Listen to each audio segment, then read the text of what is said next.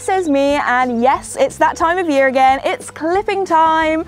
So Casper is long overdue a haircut. He is very fluffy right now. Yes, you are. So it's also one of my most satisfying videos of the year, clipping him, transforming him from a super fluffy polar bear to a very smart horse. But anyway, first things first, it's time to give this guy a groom. Okay guys, I'm just giving Casper a quick brush down. I did actually give him a bath this morning, believe it or not, so he's actually all nice and clean. Just getting rid of any little bits of dust that he got out in the field, because today is the one day where I was like, Casper, please don't roll, please don't roll. Luckily he did have a rug on, so that's why he is pretty clean. He had his New Zealand undress because it's been a little bit rainy and showery recently, so I didn't want him to get wet as well.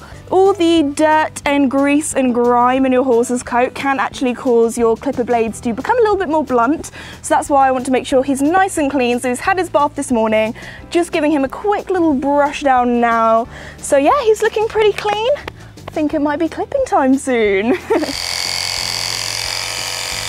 Okay, so it's been just under a year now since Casper's last been clipped. He's usually always very good to be clipped, so just going to turn the clippers on, let him get used to them a little bit, get used to the sound before I dig in and get clipping, really.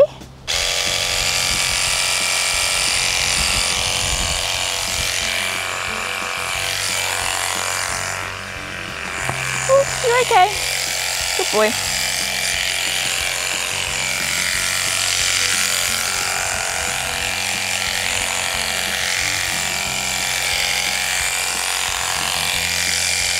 There we go.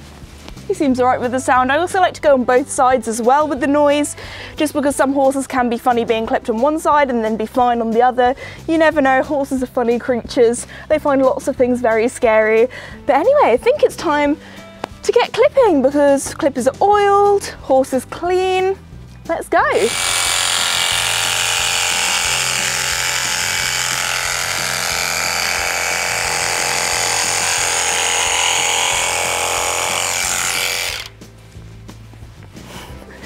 He moved here. Come on.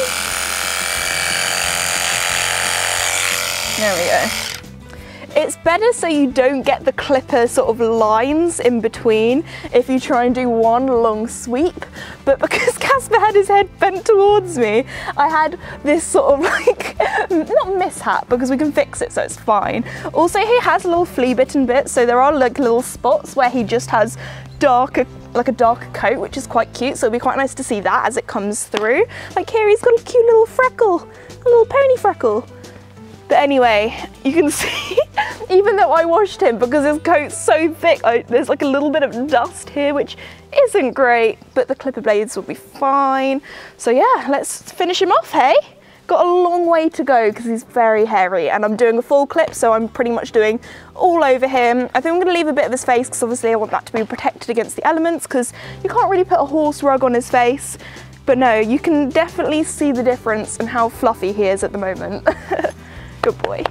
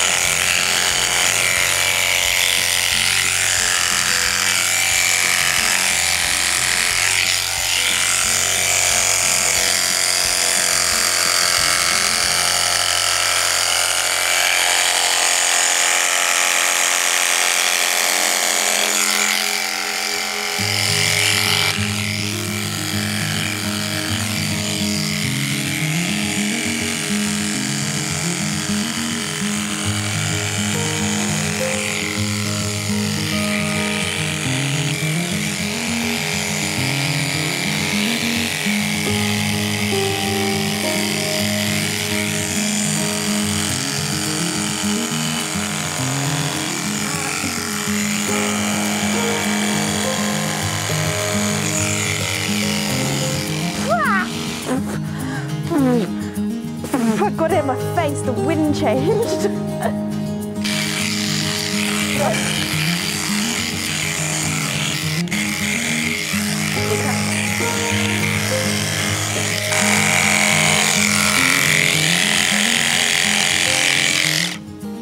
Alright everybody, I hope you enjoyed that very satisfying clipping.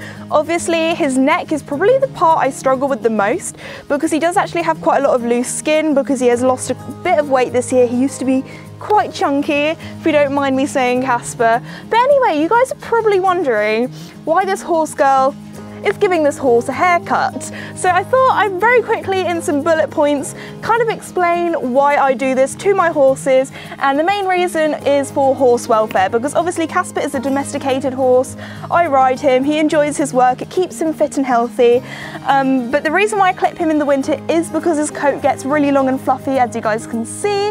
The reason why their coat grows during the winter is because over here in England, as it comes into winter, it gets darker earlier and the horse's coat actually grows longer due to daylight hours because it gets darker earlier, or it doesn't get as light earlier in the mornings. But anyway, so when I ride him, obviously with this big thick winter coat, yes Casper, you want the kisses? So anyway, with his big thick winter coat when I ride him, it means he gets a bit sweaty. And because he gets sweaty, it actually makes him colder during the winter because he's wet. It takes him longer to dry off. So the reason why I clip him is so it's a bit like me being like, okay, let's do some running or let's work out, but asking you to do that in a thick winter coat, it would be really unpleasant. You'd be really hot and sweaty. And so yeah, so the reason why I rug my horses during the winter is because I clip them. Over here in England, like Casper could pretty much, apart from if it was into the negatives or if it was snowing, which happens here very, very, very rarely, that would be the only reason why I would rug my horses if they weren't clipped. But because I clip them, we put rugs on them so they stay nice and warm, so no getting cold for Casper, hey?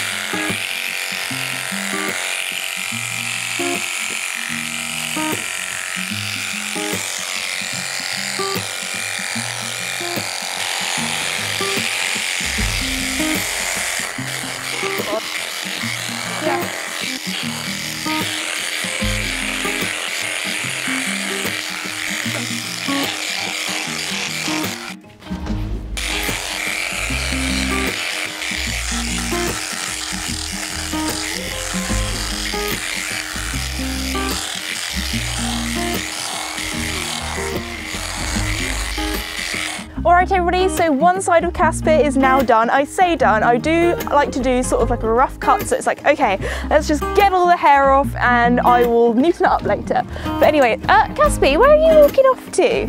Yeah, come on, this side. Are you camera shy? Yeah, you've got your hairy side this side and then you've got your smooth side this side. It looks so funny, it's like smooth, hairy.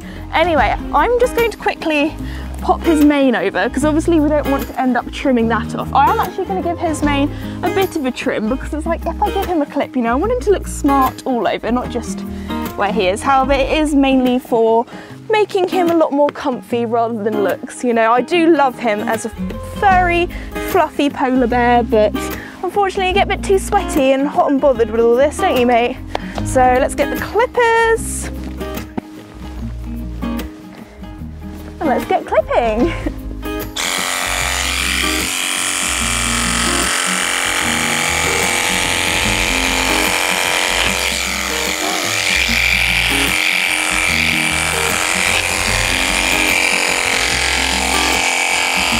Don't move!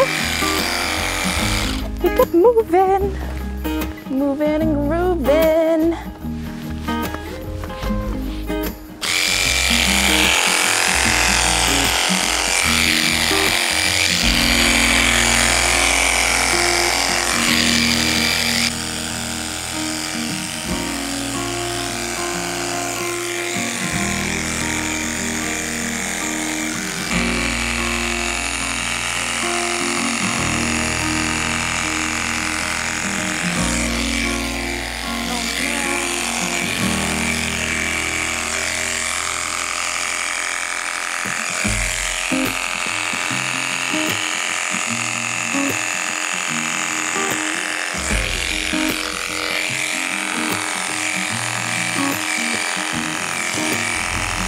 Alright, so I am very hairy now. I've just finished doing his neck on this side. Again, I say finished, gonna neaten it up later. I just wanted to get all the hair off. But anyway, you guys know that on my channel we have brush cams. So new for 2020, we have a new cam for you guys. We have clipper cam, which I'm very excited to introduce. So yeah, enjoy the cool footage from clipper cam.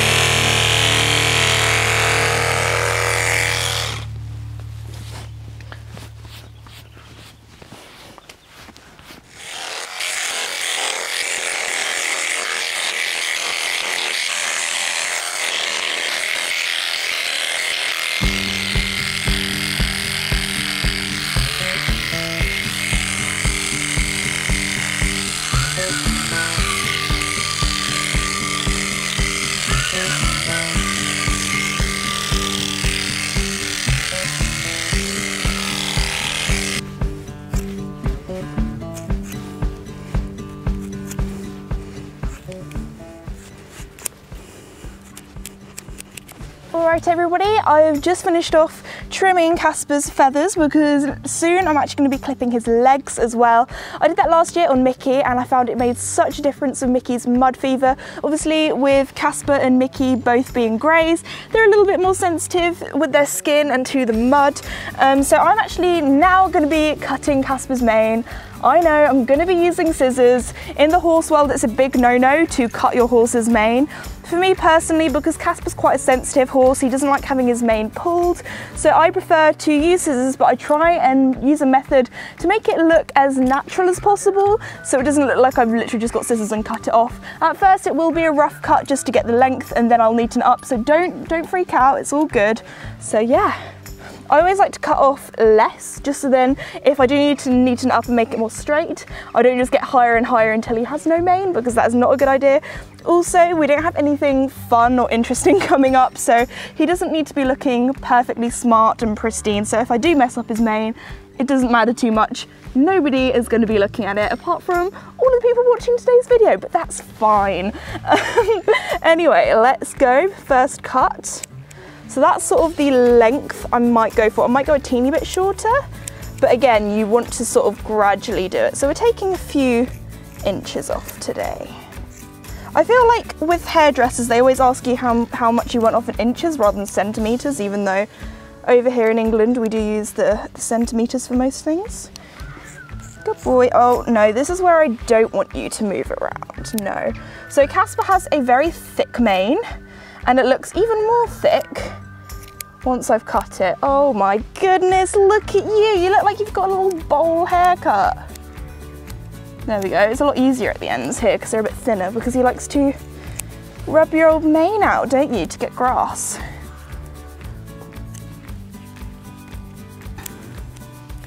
Nice. Okay, I'm gonna grab my hairbrush. Where'd I put it? Here it is. So first I like to make sure that it's as neat as possible, or as straight as possible, but it doesn't matter too much. You guys will find out later. I'm acting like this is a tutorial, but I'm not a qualified horse hairdresser. There are a lot of people out there that you can pay money for to do a lot better job than what I'm doing. I'm a very unexperienced horse hairdresser. No, Casper, don't move. So yeah, that's not too bad, not too shabby. It's quite straight, but it looks a little bit like I've just used scissors and hacked half of it off. So, let's also make sure I'm not getting any of your forelock, no, which is like a horse fringe, horse bangs. Anyway, I do my little method where I chop upwards like this. And that really does make a huge difference and make it look a lot more natural. I'm also going to thin it out a little bit as well. So I will be back. Oh my gosh, Casper, I'm trying to cut your mane, just stay still. He's yawning, he's sneezing. Oh, that's Joey. What's Joey neighing about? So anyway, I'll see you guys in a little bit when this is looking a little less bowl haircutty.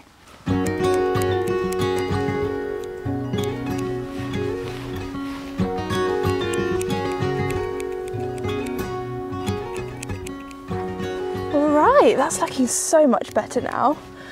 So obviously this is, I would say, maybe a few more sessions just to get it a little bit neater and thinner and things, but that's looking so much better. It's not looking as blocky, it looks a bit more natural. Obviously it is quite short, he's definitely gone for a show jumpers hairstyle, but I'm pretty happy with that. So I think the next thing to do is do all the little neatening up bits. So we need to do a little bit on his chinny chin because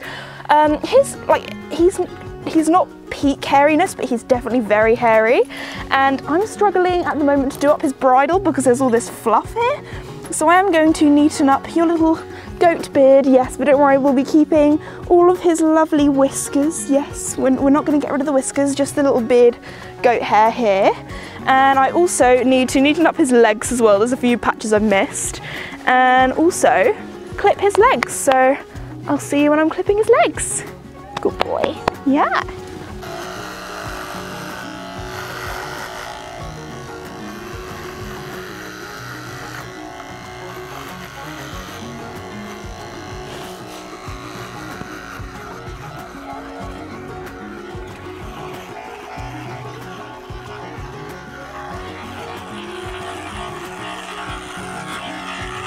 Alright, so I've now trimmed Casper's legs and also trimmed his little goat beard as well. So the last thing I'm going to do is just trim his tail because sometimes it gets so long that it actually drags in the mud and that's not quite the look we're going for. So I only like to take a little bit off just to square it off to make it look nice and neat. So I think about there will be fine, just a few inches. There we go. So much better. Obviously his tail is a little bit yellow, so I do need to give that a wash because obviously we're not clipping his tail. I didn't need to wash that. Also, I must have done such a bad job of washing him because there's so much dust under here. I think it's just because his coat was so long. I just didn't manage to get all the grease and grime from underneath. But you know what? He's not looking bad. I think there's a few bits I need to neaten up. I don't know if I'm going to do that today or if I'm going to do that tomorrow just because he's starting to get a little bit fidgety now. We've been doing this for quite a long time and he's been such a good boy. So I think now it's time to go and yes, I know. It's time to go and let him into the arena, let him have a run around and of course let him have a big roll because you're probably very scratchy, yes.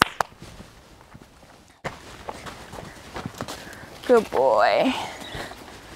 I know, it's running around time.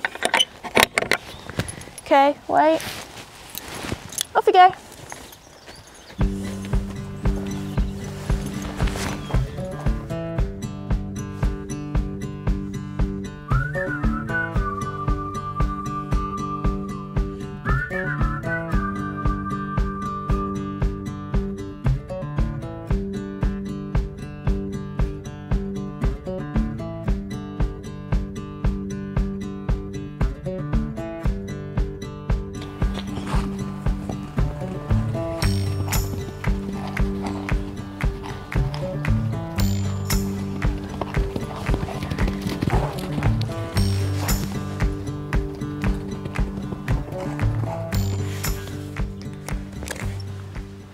Good man. Alright everybody, I've just got Casper in from the arena. He definitely busted some moves and was very excited to have a run around. Yes, I'm actually quite surprised he didn't roll today. Usually he rolls, but obviously wasn't feeling it, was a little bit more excited. And I think he was a bit more interested in eating the grass around the edge of the arena, but he was a very good boy. He stood very still for a lot of the clipping, apart from when I did his face. He moved a little bit, his little goat beard, but it does mean I can do my buckles up on his bridle and things, so that's great. So I might need to neaten that up a little bit on a different day, but he's been so good. Like, we've spent quite a long time getting him looking how he is now. So I think, yes, you're ready to go out in the field. So I've just given him a brush down. to try and remove any of the loose hairs that are still stuck on him. I've also put on a waffle rug, so then hopefully, because this is nice and soft, all of the hairs will stick, so when I take this off in the morning he won't still be all like have all this loose itchy hair on him. And then I've also put on his New Zealand over the top because he is going out in the field. He will be going in tonight in his stable for bedtime, but because he does like to roll in the dirtiest patches, he has got a very dirty, very worn, even with some sewing jobs from myself, because he is a rug destroyer. So anyway, yes, we're gonna let you out into the field with your friends. So anyway guys, thank you so much for watching today's video. If you're new or have not done so already, please like and subscribe, as it really does help me out and I really do appreciate it.